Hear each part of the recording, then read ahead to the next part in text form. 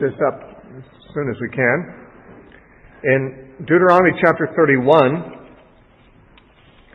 Moses went and spoke these words to all Israel, and he said to them, I am 120 years old today.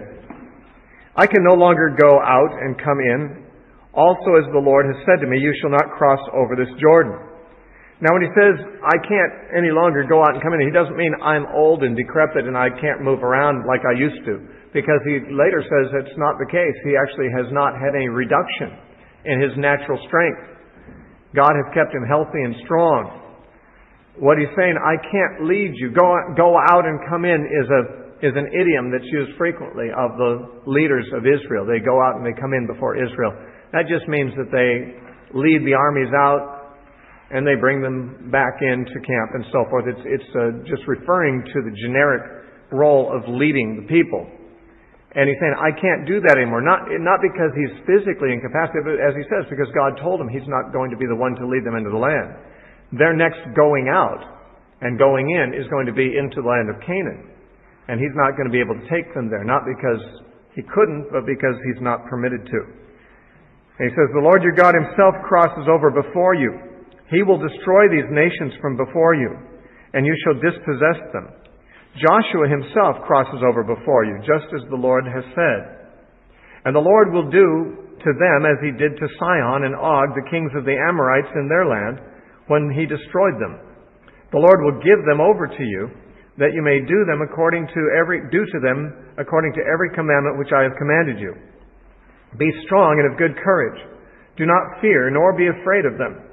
For the Lord your God, he is the one who goes with you. He will not leave you, nor forsake you. Then Moses called Joshua and said to him in the sight of all Israel, Be strong and of good courage, for you must go with this people to the land which the Lord has sworn to their fathers to give them. And you shall cause them to inherit it. And the Lord, he is the one who goes before you. He will go with you. He will not leave you nor forsake you. Do not fear nor be dismayed. You'll recognize, because we sing Joshua 1:8, is it? Or 1:9, that you'll recognize that this is the charge that we're told God gave to Joshua. And it may be that in saying it, that God just said the same words directly to Joshua that Moses previously said, or it may be that it's just referring back to the fact that God, through Moses, had given this charge to Joshua. But in Joshua 1, beginning with verse 9, it's the end of a long section here where God is speaking to Joshua, says, Have I not commanded you? Be strong and of good courage. Do not be afraid nor be dismayed, for the Lord your God is with you wherever you go. Now that's exactly the same charge that Moses gave to Joshua here in these verses. It looks to me in Joshua 1:9 that God is giving it again, where God says to Joshua, Have I not commanded you to do this? Apparently, the previous occasion when God had commanded him to do it is probably when Moses was saying it here. So it's not just reflecting back, or not just recording the time that God spoke to him through Moses, but an additional revelation God gave to Joshua after Moses was dead, reminding him of the charge that was given here. Don't be afraid. Verse 9, Deuteronomy 31:9. So Moses wrote this law and delivered it to the priests, the sons of Levi, who bore the ark of the covenant of the Lord, and to all the elders of Israel. And Moses commanded them, saying, At the end of every 7 years, at the appointed time in the year of release, at the Feast of Tabernacles, when all Israel comes to appear before the Lord your God in the place which he chooses, you shall read this law before all Israel in their hearing. Gather the people together, men and women and little ones, the stranger who is within your gates, that they may hear and that they may learn to fear the Lord your God and carefully observe all the words of this law, and that their children who have not known it may hear and learn to fear before the Lord your God, as long as you live in the land which you cross over Jordan to possess. Now he delivered the law to the custody of the priests. They were the ones who would be keeping it, and they would be the ones in charge of teaching it. This will be stated again later on in the blessing that Moses utters over Levi. that the Levites would be the ones who teach the law to the people. This is also affirmed other places in Scripture. In fact, it was affirmed back in chapter 10 of Leviticus, back when Nadab and Abihu had just been incinerated. God spoke to Moses and Aaron in Leviticus chapter 10, and God told them not to drink. In verse 9, do not drink wine or intoxicating drink, you or your sons with you, when you go into the tabernacle of meeting, lest you die. It says in verse 10, that you may distinguish between the holy and the unholy, the clean and the unclean. And he says in verse 11, that you may teach the children of Israel all the statutes which the Lord has spoken to them by the hand of Moses. So the Levites and the priests were the ones who would teach. And so Moses delivers the law to them. Most people in Israel would not have a copy of their own. They couldn't go home and read the Bible for morning devotions every night and every morning, and they just had to hear it from the priests on the occasions when the priests would teach it. Now, at a later time in history, there were the synagogues, much later than this, and the Jews could go to the synagogue every Sabbath and hear the law read. But initially, there were no synagogues, there were no weekly meetings of that sort. And so once every 7 years, the regular Sabbath year, the year of release. Now, of course, we've had teaching about that year. Every seventh year, they'd release the slaves, they'd release the debts. But they'd also now, on the Feast of Tabernacles of that year, each 7 years, have all the people stand to hear the law read. Now, whether that means the whole Pentateuch, the whole Torah, or whether it just means, for example, the Book of the Covenant or the Book of Deuteronomy, which contains, of course, a lot of the essence of the law of God. These people were supposed to be acquainted with it and refamiliarized with it every 7 years, so that the children, he says, who have not known it may hear and learn to fear the Lord. If this was being practiced, and I don't know whether it was or not, we read that it's commanded, we don't know if they practiced it. If it was practiced properly, then every child by age 7 would have heard the law one time, although he might have heard it when he was 1 year old. He'd hear it a second time when he was 8 years old. By the time he was 14, he would certainly have heard it twice. And by the time he was 21, or essentially, starting a family or something like that, he would have hopefully heard the law at least 3 times, the whole thing. And you might think that they could stand to hear it more often than that. But this was the minimum. Of course, there was nothing to prevent the Levites in the various tribes to teach the law in other situations, even day by day or Sabbath by Sabbath. But this was one thing, was where all Israel would hear it together to make sure that every 7 years they would at least be reminded of everything in it. Verse 14, then the Lord said to Moses, behold, the days approach when you must die.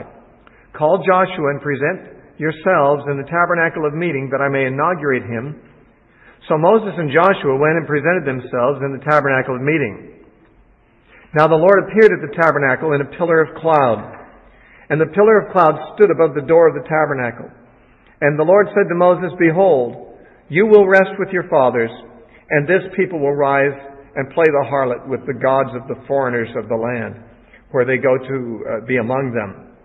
And they will forsake me and break my covenant, which I have made with them. If I was Moses, I would have said, God, it's okay that I'm going to die, but I would have rather not be told what's going to happen afterward. If my children are not doing well in their faith, and I was on my deathbed and looking at my soon passing and seeing my children not doing very well, I could at least like to die with the thought that maybe when I'm gone, things go well for them. They'll be serving God, and they'll be well and have good families and good marriages and things like that.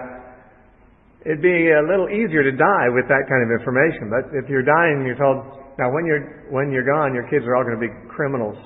They're all going to be murderers and die on death row, in prison, and they're going to ruin their whole lives and destroy the lives of their children and so forth. That's just not the news you want to hear. It's surprising to me that God shared it with Moses. But you know what? I have to assume that God was not being cruel to Moses. Moses probably wondered about that. Moses probably wanted to know how things were going to go, even if the news was bad. He's really going to be disappointed about this when he hears it.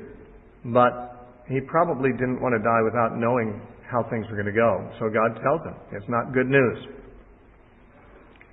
And it says, "My anger shall be aroused against them in that day, and I will forsake them, and I will hide my face from them.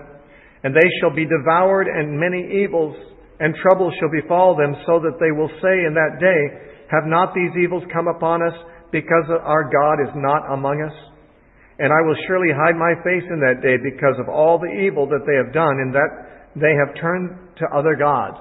Now, the Jews have suffered horrible things in their history. Many of them they suffered before the time of Christ, but the worst of it has happened to them since the time of Christ. Since, as a nation, they largely have rejected Christ. Now, there is a remnant of those in Israel who have followed Christ and who are Christians just like we are. And what I say does not apply to them, but there are Jewish people who have rejected Christ. And sadly, great, horrible things have happened to them. And often when people think of the Holocaust, especially when atheists are trying to think of reasons not to believe in God, or even Christians who are just sensitive about this and wonder, why did God allow that? Where was God at the time of the Holocaust? The answer is given by God Himself. He was hiding His face. He was hiding His face from them. He didn't make it happen. I think it'd be a mistake to say God brought about the Holocaust. I think He just didn't protect them from it, because He said He would. If they forsake Him, He will not help them. He warned them that they would be treated very badly by other nations, but He didn't indicate that this would be His doing necessarily. It's rather that He would simply not intervene.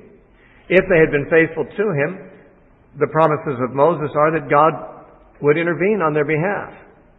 But He just left them to their own selves without Himself, since they wanted to live without Him.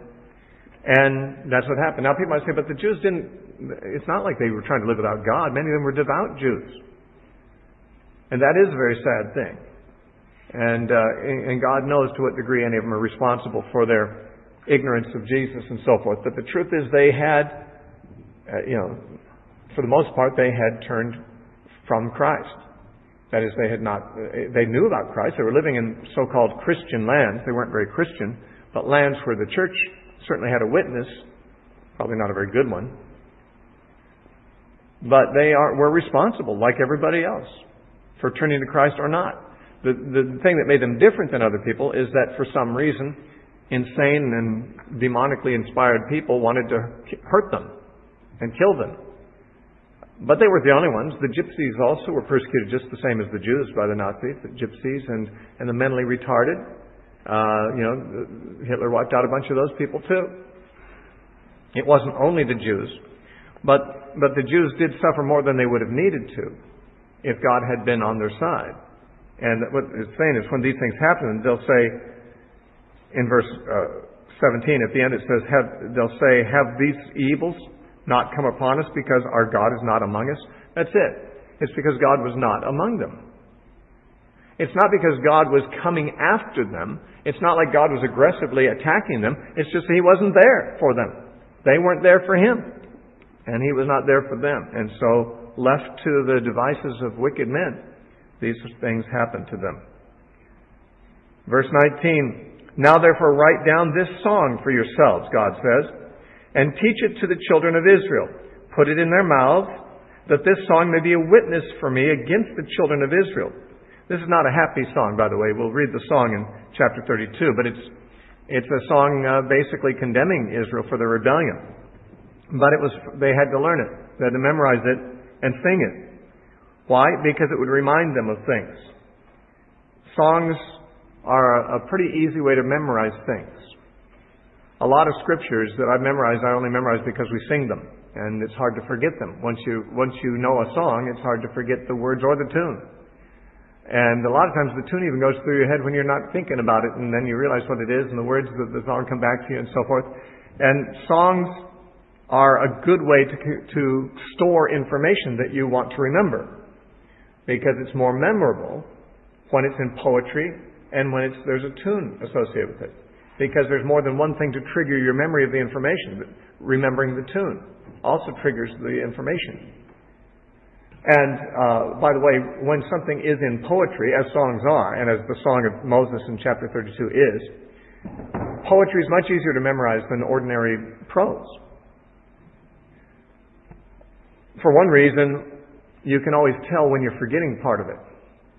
You know, if you're just memorizing a paragraph out of the newspaper, you might forget a whole line and not realize that you forgot it. But when it's a poem, you realize, oops, that didn't work out. There's something missing in there. What did I leave out?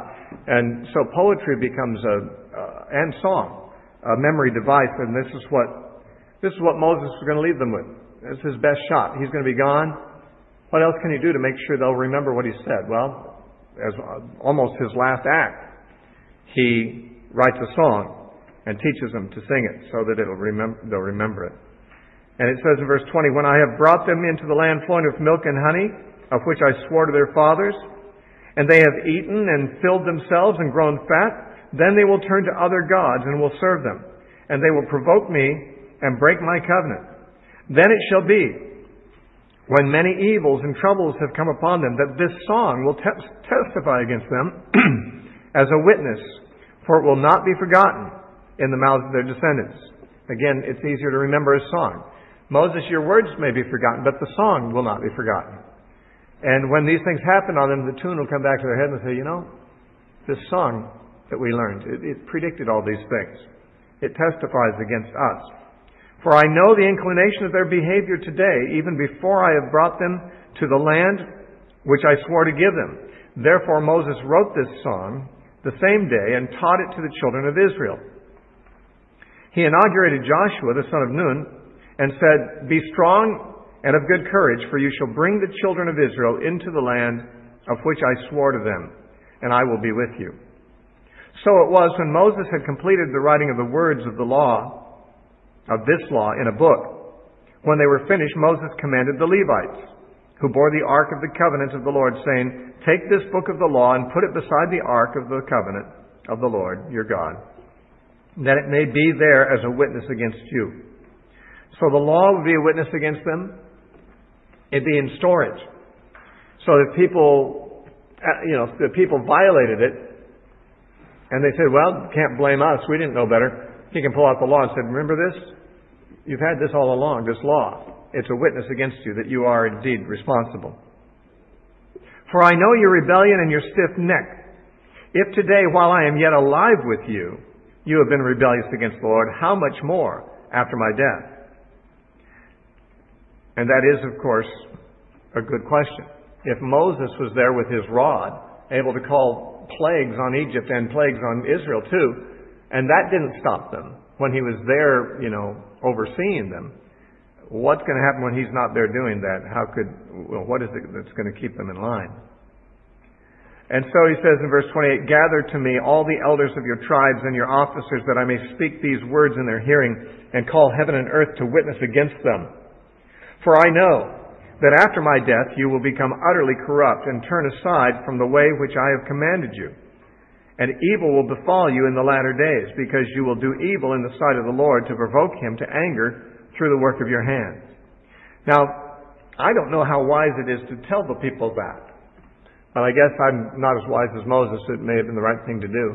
I'm sure he was just saying, it almost sounds like he's just ventilating, because if he's just saying, I know you're going to ignore all this. The question is then, why bother telling us? What hope is there for us? Why even try if you know we're going to fail?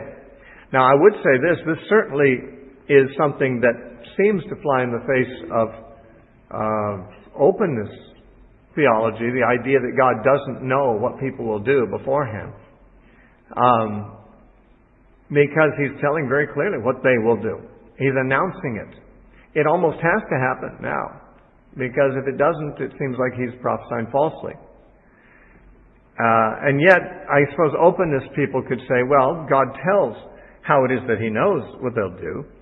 He says in verse 27, "For I know your rebellion and your stiff neck." And in verse 21, in the second half of that verse, he says, "For I know the inclination of their behavior today, even before I have brought them to the land." In other words, God can say, I know they're going to rebel because I see what they're like now. They're stiff-necked. I can see their inclinations. I can see the trajectory of their behavior. In other words, someone who believed in openness could say, well, God did know they were going to do it, but not because He has absolute knowledge of the future, but because He could see what kind of people they were. He could see they were just the type who would do that kind of thing. He could tell that the same thing Moses could. If they're doing this while Moses is here, they'll certainly do it when he's gone. But it does still seem as if by telling them that they'll do it, it almost seems to doom them to it. I mean, now it's going to have to happen that way now. But that's one of the great mysteries associated with the foreknowledge of God, is how can He really know the future, things people will do? Is it because He can just kind of project forward from the way things are going now, like a computer could do? You'll put all the data in and project it out into the future, and it'll tell you, what the numbers will be, or what the position will be of the stars, or whatever, 1,000 years from now. Or is it that He has some kind of like a different kind of supernatural access to all knowledge of all time? In any case, if God does know the future, it raises questions as to whether the future could be changed after it's been predicted. Seemingly not. So there are philosophical mysteries that are not explained to us associated with the foreknowledge of God and how that interacts with human responsibility. Verse 30, "Then Moses spoke in the hearing of all the congregation of Israel the words of this song until they were ended." And here's the song in chapter 32. It's a long song, and it belongs to a long chapter. But I think we can take it all here. "Give ear, O heavens, and I will speak, and hear, O earth, the words of my mouth." Now this is typical of Hebrew poetry, as you'll find in the Psalms and the Proverbs and the Prophets even, and in the songs of the Old Testament. They are repetitious. I mean, there's these parallel phrases. He's calling heaven and earth to witness, as He said He would do earlier. He said, I call heaven and earth to witness against you that, you're going to, if you do the wrong thing, that things will go badly for you. And now He calls them, but one at a time in a parallelism that's typical of Hebrew poetry. "Give ear, O heavens, and I will speak. Hear, O earth, the words of my mouth. Let my teaching drop as the rain, my speech distill as the dew.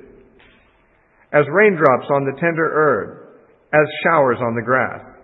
You see the parallelism there? It's all, every thought is repeated in different words. "For I proclaim the name of Yahweh. Ascribe greatness to our God. He is the rock. His work is perfect, for all His ways are justice. A God of truth and without injustice. Righteous and upright is He." By the way, that's also a song. I don't know if you know that one. I would have liked to teach that, but we didn't. We taught too many other songs this 10 weeks. It's a great song. All His ways are justice. He's a God of truth and without injustice, it says in verse 4. And therefore nothing God does is unjust. In fact, it says, all His ways are justice. It's interesting. You think you say all His ways are just. Like all His ways are just and fair. But it says all His ways are justice. It's almost like the definition of justice is all of what God does. What is justice? Justice is what God does. All His ways. That is the definition of justice. All of His ways are justice. Everything He does is righteous and upright. "They have corrupted themselves. They are not His children because of their blemish. A perverse and crooked generation. Do you deal thus with the Lord, O foolish and unwise people? Is He not your Father who bought you? Has He not made you and established you?" Now He says that God is your Father, but it says that they are not His children. Of course, in saying they are not His children means essentially that they are disowned. He is their Father. But like the prodigal son who's left his father, he's got a connection. A historical connection with his father. A a biological connection, but he has no other connection to his father. He doesn't have a relational connection because of his rebellion, and so Israel also. This is how Jesus described Israel. But he was specifically describing in that story of the prodigal, that portion of Israel that returned to God and repented. The tax collectors and prostitutes that came to him were the prodigals that returned in that parable. But here the whole nation is seen as prodigal. Remember the days of old. Consider the years of many generations. Ask your father, and he will show you. Your elders, and they will tell you. When the Most High divided the inheritance of the nations, when he separated the sons of Adam, he set the boundaries of the peoples according to the number of the children of Israel. For the Lord's portion is his people. Jacob is the place of his inheritance. He found him, that is, God found Jacob in the desert land, in the wasteland, a howling wilderness. He encircled him. He instructed him. He kept him as the apple of his eye. Now, the term the apple of his eye is a term that's found more than once in Scripture, but not frequently. Zechariah also uses it, where he says, God says to Israel, he that touches you touches the apple of my eye. We use the term apple of the eye, which we got from the King James Version, no doubt. I mean, the King James Version and the Bible in general has supplied many phrases and expressions into the English language over the centuries. One of those is this expression, the apple of my eye. And because it says things like, he kept them as he keeps the apple of his eye, people tended to think of the apple of the eye just means sort of something that you're fond of. She's the apple of my eye. Means, she's my beloved. And the apple of the eye is often used that way in modern parlance, but it's not what it means. The word apple of the eye is a Hebraism for the pupil of the eye. The pupil is called the apple of the eye in their language. And when it says, for example, in Zechariah, he that touches you touches the apple of God's eye, it's saying basically, if somebody afflicts God's people, it's like they're poking God in the eye. It hurts him. And he'll probably react. You poke someone in the eye, good chance they'll react adversely towards you. And so to touch Israel, that is, when Israel was God's people, to afflict them is to poke God in the eye. That's what it means when it says, he that touches you touches the apple of my eye. Here it says, he kept them as the apple of the eye. It means he protected them the way a person protects his eyes. From dust in a sandstorm or from any flying object, your eye, everyone keeps their eyes protected, even inadvertently. There's an involuntary reaction. If something comes near you, you don't think, I better close my eye. Your eye just shuts. It's a reflex that when your eye is in danger, you protect it. And that's how God protected Israel, reflexively. When they're in danger, he protected them, like a man protects his eyes from injuries. As an eagle stirs up its nest, hovers over its young, spreading out its wings, taking them up, carrying them on its wings, so Yahweh alone led him. There was no foreign God with him. That is, Israel safely made it through the wilderness. How'd they do it? There were no foreign gods with them. They didn't have idols with them protecting them. Obviously, Yahweh gets all the credit for it. There were no foreign gods that they were at that time worshiping, and therefore all that has been accomplished has got to be attributed to the one God who was with them, Yahweh, and they should not give honor to any other gods then. Liken it to an eagle mother stirring up her nest. This is no doubt referring to God making life uncomfortable in Egypt. When Jacob and his family first went into Egypt, they were comfortable there. Joseph was the grand vizier. They had everything supplied to them. They had the best of the land of Goshen for their flocks. They were very comfortable in Egypt. Like little baby eagles in a nest are comfortable because the mother eagle has lined it with her down and her feathers. And it's like a feather bed for the baby eagles. In fact, they don't have any incentive to leave.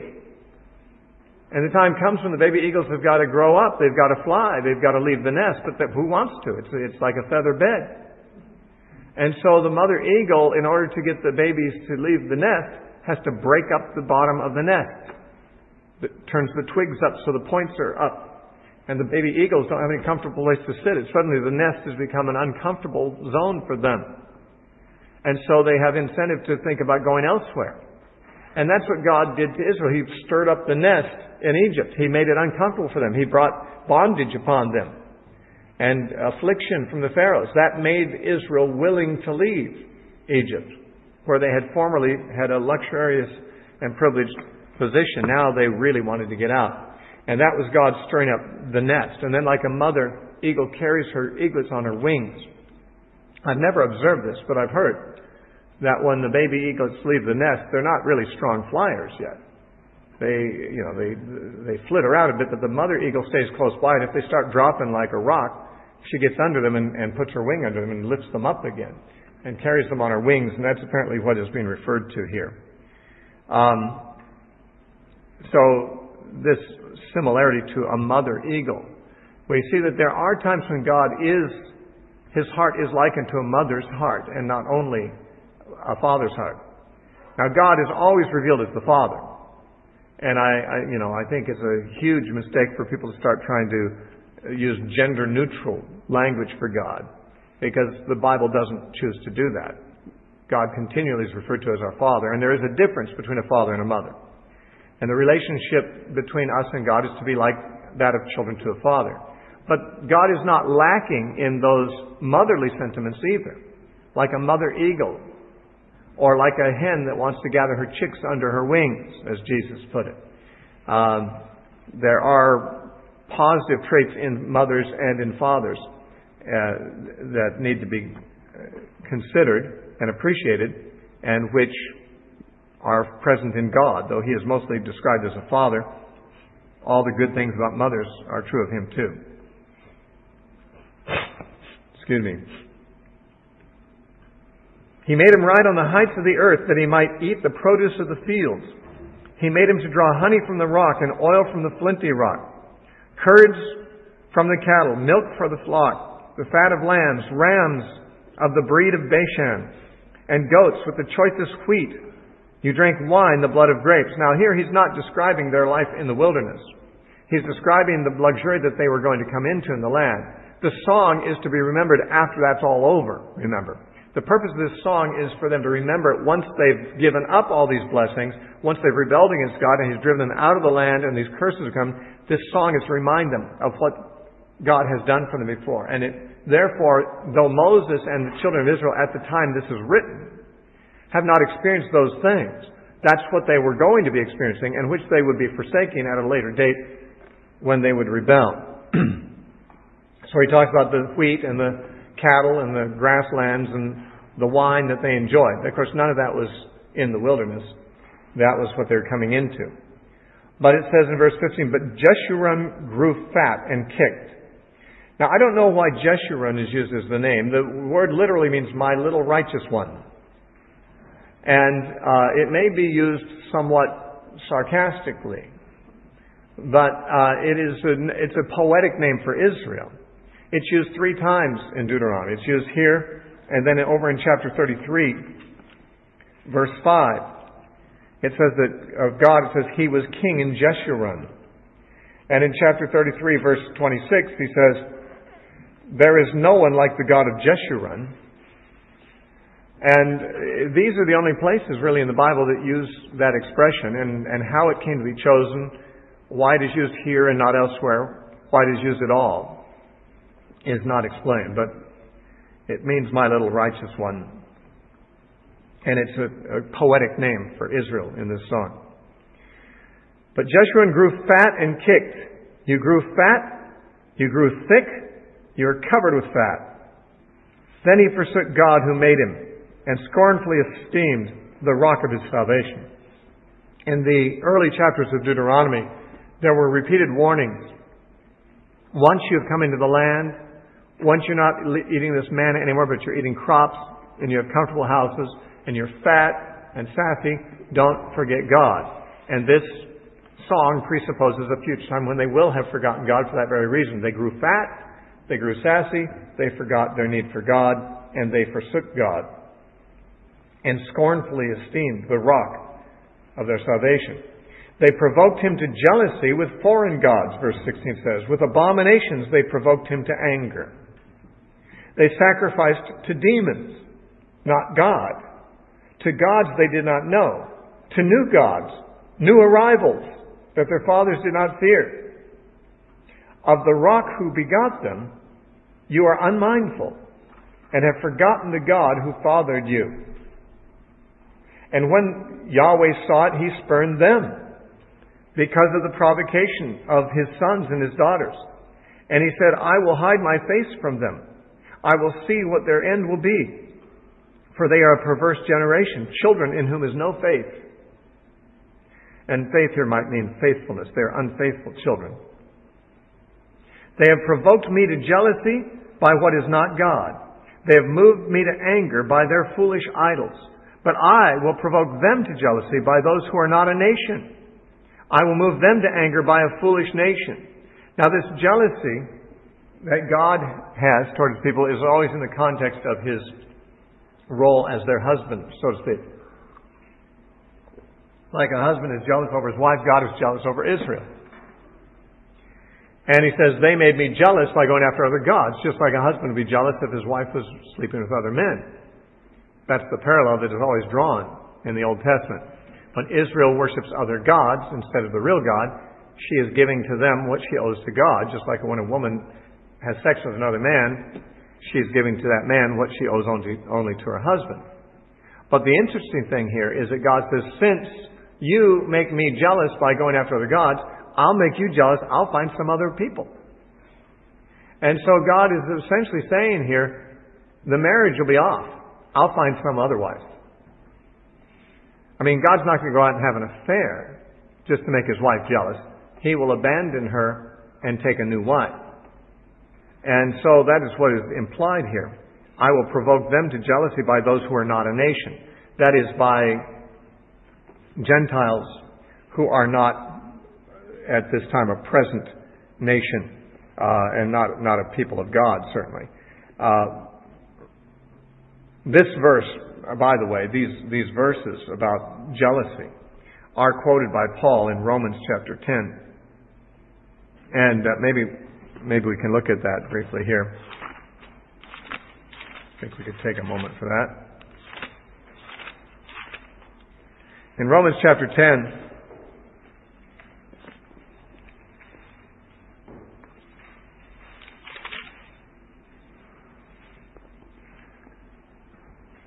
verse 18, Paul says, but I say, have they not heard? Yes, indeed. And now he quotes Psalm 19, the opening verses. Their sound has gone out to all the earth, and their words to the ends of the world. But I say, did Israel not know? First, Moses says, I will provoke you to jealousy by those who are not a nation. I will anger you by a foolish nation. But Isaiah is very bold and says, I was found by those who did not seek me. I was made manifest to those who did not ask for me. Now, what he's saying is, what Paul is saying, is that God saving Gentiles and passing over the unbelieving Israel is something that Moses and Isaiah predicted. Isaiah predicted that there are those who had never sought God previously, the Gentiles who had previously worshipped other gods, who in the new covenant, through the outreach of the Messiah, those people who had never sought God before will become the ones who do seek Him. The Gentiles, as opposed to Israel, who had historically been the ones who had sought Yahweh. They won't find Him because they have stopped seeking Him. But the nations that used to not seek Him will seek Him and be found by Him. And likewise, he quotes this verse in Deuteronomy in Romans 10:19, where God says, I will provoke you, Israel, to jealousy by those Gentiles, basically, who are not a nation. I will anger you by a foolish nation. That is, the Gentiles were considered foolish because they didn't have the law. They didn't have the wisdom of God. The Jews looked down on the Gentiles as foolish and unlearned and a lesser breed without the law. And yet those are the very ones that God will choose instead of Israel. So there is here in Deuteronomy 32 and verse 21 a prediction of the Gentiles replacing Israel. Not the Gentiles as a whole, but more like the church, which will be made up very predominantly of Gentiles, as well as some Jews. Verse 22, for a fire is kindled in my anger, and shall burn to the lowest Sheol, or to the lowest part of Sheol. This is one of the few places that we would find the Bible actually referring to fires associated with Sheol. Sheol is the same thing later in the New Testament called Hades. It is not the place of the ultimate judgment of the lost. That's the lake of fire. And that's not the same. The lake of fire is where people are thrown. Even Hades itself is thrown into the lake of fire after the last judgment, according to Revelation 20. But Hades is the place where the dead are now. And in general, the Bible doesn't tell us in the Old Testament very much information about what Hades is like or Sheol is like. Here there is a reference to fire. It's probably figurative. It's talking about God's anger is like a fire that burns to the lowest part of Sheol. I think maybe what it means is this, that the fire of God's wrath will pursue the rebellious Israel even to the grave and even beyond the grave. Even once they go into Sheol, they will not escape it. His anger will pursue them even there. Now, whether he's speaking literally of there being fires in Hades or not, one maybe could not say with certainty here. Although Jesus talked about Hades as a place where the rich man was tormented in flames, and that too may be figurative, but it's interesting that there's a couple of times here and in Luke 16 that speak about this place where the dead go as being a place where the fire of God's wrath continues to pursue them. It shall consume the earth, or the land, with her increase, and set on fire the foundations of the mountains. I will heap disasters upon them. I will spend my arrows upon them, meaning I'll exhaust my supply of weapons in fighting against them. They shall be wasted with hunger, devoured by pestilence and bitter destruction. I will also send against them the teeth of beasts, with the poison of serpents of the dust. The sword shall destroy outside. There shall be terror within. For the young man and virgin, the nursing child, the man of gray hairs. I would have said, I will dash them in pieces. I will make the memory of them to cease from among men, had I not feared the wrath of the enemy, lest their adversaries should misunderstand and they should say, our hand is high, and it is not Yahweh who has done this. That is, I would have totally wiped them out at the hands of their enemies. I don't want their enemies to take too much credit. I don't want the enemies to think that they have done it all. So I'm going to limit a little bit the extent of this judgment. Don't want the enemies to take credit for themselves and not know that I am the one involved here. So God can bring judgment, but He can also limit the judgment. The enemies might want to do unlimited judgment, but God won't let them totally wipe out every last Jewish person, which is no doubt why Hitler failed too. For they are a nation void of counsel, nor is there any understanding in them. Now God gave them plenty of counsel through Moses, but they are void of counsel nonetheless because it's not received by them. Oh, that they were wise, that they understood this, that they would consider their latter end. How could one chase 1,000 and two put 10,000 to flight unless their rock had sold them and Yahweh had surrendered them? Now, this idea of one chasing 1,000 and two chasing 10,000 is an interesting thing that preachers sometimes have talked about, because one person chasing 1,000, you'd expect that two people would chase 2,000. But instead, two people chase 10,000. And sometimes this is used as an example of how unity and united effort can bring about more than the sum of its parts. Instead of two people accomplishing twice as much as one person, two people accomplish 10 times as much as one person. It's a great thought. It's a great motivating concept. And I don't know to what degree it's intended here. But it's not here talking about good guys accomplishing this. It's talking about the bad guys, the people chasing Israel. Israel will be put to flight in such a way and so much at the mercy of their enemies that one enemy soldier can overpower and put to flight 1,000 Jews when God has abandoned Israel. And two can chase 10,000 of them. And he says, how could that be? How could such a thing be? I mean, even in natural circumstances, you would not expect one man to be able to chase 1,000 men. Although Samson managed to kill 1,000 with the jawbone of an ass all by himself when God was with him. But the enemy can do the same thing to Israel when God isn't with them. And you wouldn't expect that. I mean, that's an extreme degree of weakness on the part of Israel. But he says you couldn't expect that to happen unless God had abandoned them. And therefore, when their enemies do put them to flight in this manner, you can pretty much conclude that God is not on their side, and He's left them to their enemies' mercy. Verse 31, for their rock is not like our rock, even our enemies themselves being the judges. That is, even our enemies know that our God is different than their God. Our God is more powerful. Certainly they knew that. The people of Jericho knew that. We find out when Joshua sends spies, they find out that the people of Jericho are trembling because they know what Yahweh has done to Egypt. They know that the gods of Egypt were no match for Yahweh, and they fear that their gods are no match for Yahweh. Even our enemies themselves are witness to this. They themselves, by their own assessment, their judgment, recognize their gods are not like our God. For ours is the real one who really does things. For their vine is the vine of Sodom, and of the fields of Gomorrah. Their grapes are grapes of gall. Their clusters are bitter. Their wine is the poison of serpents, and the cruel venom of cobras. This is a reference to Israel when they're corrupted. They're like Sodom. They're like Gomorrah. And we've seen that comparison already earlier. Verse 34, is this not laid up in store with me, sealed up among my treasures? Vengeance is mine, and recompense. Their foot shall slip in due time. For the day of their calamity is at hand, and the things to come hasten upon them. For the Lord will judge His people, and have compassion on His servants. When He sees that the power is gone, and that there is no one remaining bond or free, He will say, where are their gods, the rock in which they sought refuge? Who ate the fat of their sacrifices and drank the wine of their drink offerings? Let them arise and help you, and let them be your refuge. Now His statement, vengeance is mine, in verse 35, and then in verse 36, the Lord will judge His people.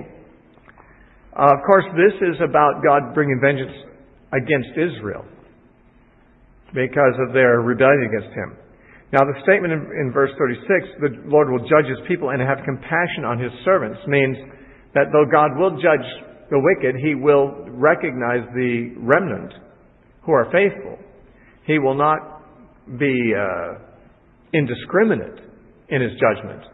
He will discriminate between those who are His true servants and those who are not, and He'll have compassion on those who are. But the rest will be judged. Now these are in the context of judging Israel when they're in rebellion. Paul quotes both of these, and so does the writer of Hebrews, these scriptures. In Hebrews chapter 10, and Paul quotes in Romans 12:19 just the first of those.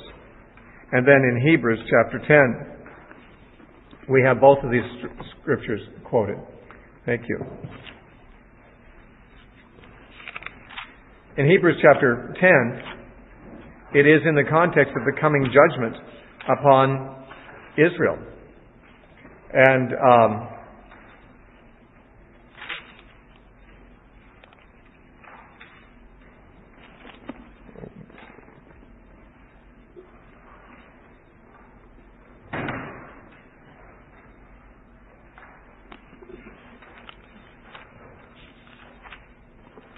the context here is of Jews who had been Christians, but who have turned back and were going back to Judaism.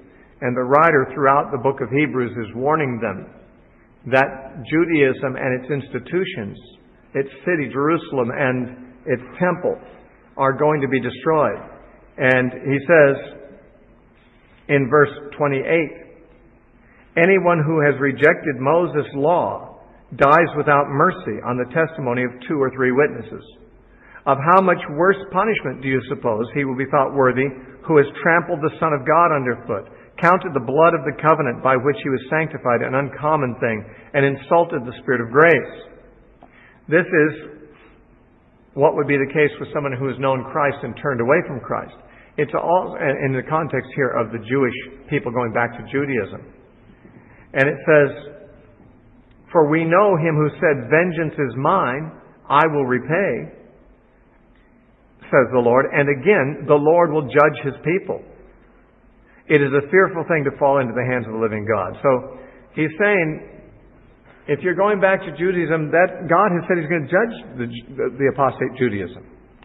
And in the time that Hebrews was written, the imminent destruction of Jerusalem was apparently looming, because the writer of Hebrews makes several references to the impending destruction of the city of Jerusalem and the impending disappearance of the Old Covenant system. In Romans chapter 12, Paul also uses this "vengeance is mine" to make a different point, a point about Christian behavior and Christian relationships toward people who wrong you. In Romans 12:19, Paul said, "Beloved, do not avenge yourselves, but rather give place to wrath, for it is written, 'Vengeance is mine, I will repay,' says the Lord." That is, don't take vengeance on people who do you wrong. Leave that to God. Give room to God to move. He said he'll avenge. Leave it to him to do so. Well, then what should you do when people abuse you? Well, Paul goes on to say, "Therefore, if your enemy hungers, feed him. If your enemy thirsts, give him drink." That's what you should do. In doing so, you'll heap coals of fire on his head. Romans 12:20 is a quotation from Proverbs chapter 25, verses 21 and 22. And basically it's saying, your enemy, if he treats you wrongly, you treat him well anyway. If he's hungry, feed him. If he's thirsty, give him drink. Now, you will be, of course, contributing to the judgment that's coming upon him. By being good to him, you are leaving the redress of the wrongs he's done to you in the hands of God. You are, as it were, heaping up coals of fire on his head, which God, in due time, will release in the form of judgments. But you're not doing it yourself. If you retaliate against the person who wrongs you, you don't give God room to avenge. You will have already taken all of the wind out of his sails. So the person already will have suffered at your hands, so there won't be anything left for God to do. But if you do good to your enemies, then it remains in God's hands, the interest of vengeance. And God has promised he will repay. So by doing good to your enemies, you're heaping up a future judgment from God upon them. But you're not supposed to bring it upon them yourself. So Paul takes this statement that God makes in this song of Moses in Deuteronomy 32. And he uses it as a basis for Christian ethic of non-retaliation. That's not the point that God is making in Deuteronomy 32:35, but it is not an inappropriate application. And Paul sees that. Verse 39. "Now see that I, even I am he, and there's no God besides me. I kill and I make alive. I wound and I heal. Nor is there any who can deliver from my hand. For I lift my hand to heaven, and I say, as I live forever, if I whet my glittering sword, and my hand takes hold on judgment, I will render vengeance to my enemies, and repay those who hate me. I will make my arrows drunk with blood, and my sword shall devour flesh, with the blood of the slain and of the captives, from the heads of the leaders of the enemy."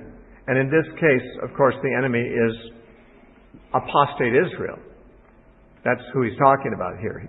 When Israel becomes God's enemies, they shall find that he can treat them the same way he treats his other enemies. They have seen how he has treated his other enemies, the Egyptians and the Amorites and the Canaanites eventually, but they'll find that if they make themselves his enemies, then they're inviting the same thing. You know, over in James chapter 4, I believe it is, I'm reminded of this passage. Because he says in verse 4, James 4:4, "Adulterers and adulteresses," and in this context he's talking about spiritual adultery. He's talking about people who are covetous and stuff in verse 2, and it leads to war because you want to take things from other people. "Adulterers and adulteresses, do you not know that friendship with the world is enmity with God. That is, you're making yourself God's enemy if you're a friend of the world. Whoever therefore wants to be a friend of the world makes himself an enemy of God. So you can make yourself an enemy of God. All you'll have to do is be a friend of the world. The world is against God. The world's ways and values and pursuits are contrary to God. You be friendly with them, and you've made yourself an enemy with God.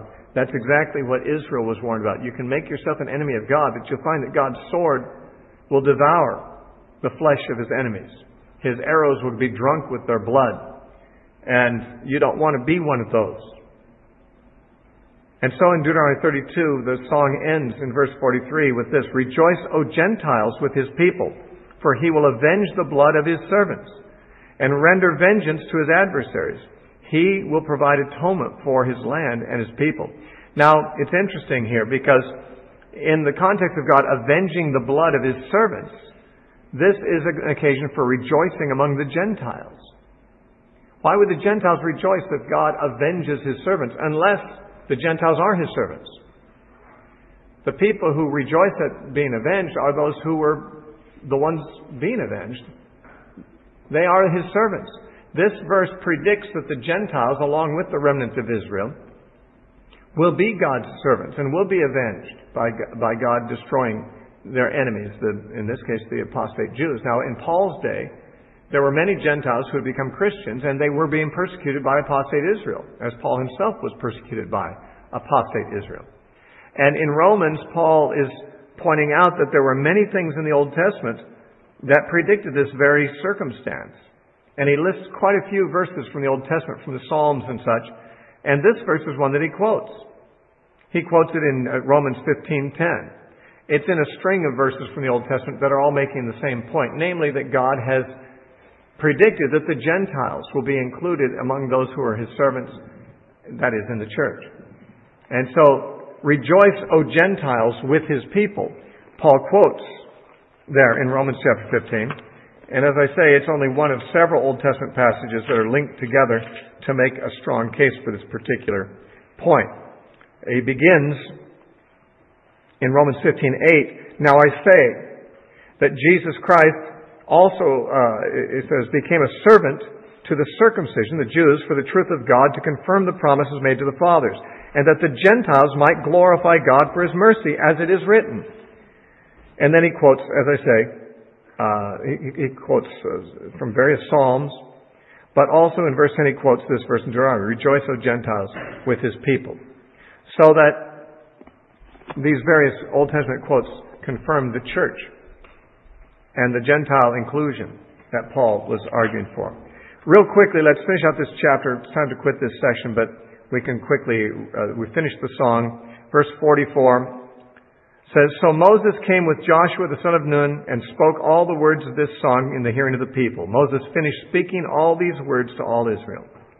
And he said to them, 'Set your hearts on all the words which I testify among you today, which you shall command your children to be careful to observe, all the words of this law. For it is not a futile thing for you, because it is your life. And by this word you shall prolong your days in the land which you cross over to the Jordan to possess.'" In other words, it's not a fruitless thing. It's not something that will have no positive result for you to keep the law. It is actually your survival and your maintenance of your property that is at stake. Verse 48, "Then the Lord spoke to Moses that very same day, saying, 'Go up to this mountain of the Abarim, Mount Nebo, which is in the land of Moab, across from Jericho. View the land of Canaan, which I give the children of Israel as a possession, and die on the mountain which you ascend. And be gathered to your people, just as Aaron your brother died on Mount Hor, and was gathered to his people. Because you trespassed against me, the children of Israel, among the children of Israel at the waters of Meribah Kadesh, in the wilderness of Zin, because you did not hallow me in the midst of the children of Israel. Yet you shall see the land before you, though you shall not go there, into the land which I am giving to the children of Israel." So, we're almost done. Moses is going to go up the mountain that very day. All that really remains is for him to utter sort of a patriarchal blessing over the tribes, as Jacob did in the close of his life in the 49th chapter of Genesis. So in chapter 33, we have a blessing pronounced upon Israel by Moses, tribe by tribe, kind of similar to the blessings of Jacob that he gave. We'll talk about that in our next session. And then we have a short chapter 34 that will bring us to the end of Moses' life and the end of the Pentateuch.